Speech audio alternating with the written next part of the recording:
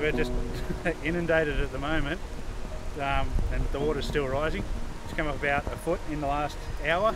Yeah, this is the worst I've seen it.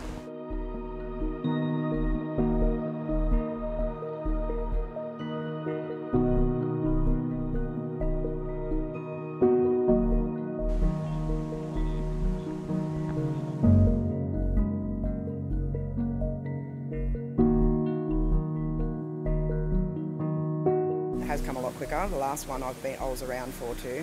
That will sort of slowly progress, but yeah, this one's getting to a point where we don't know if it's going to go, like the levee's going to go over, go under. We're just sort of up in the air with it all.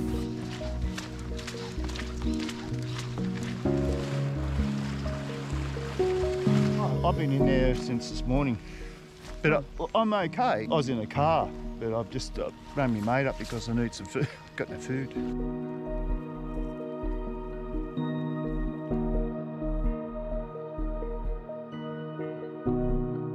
Some communities who were battered by the bushfires are now being battered by the floods, a deep drought prior to that. And I don't know any time in our state's history when we've had these extreme weather conditions in such quick succession in the middle of a pandemic.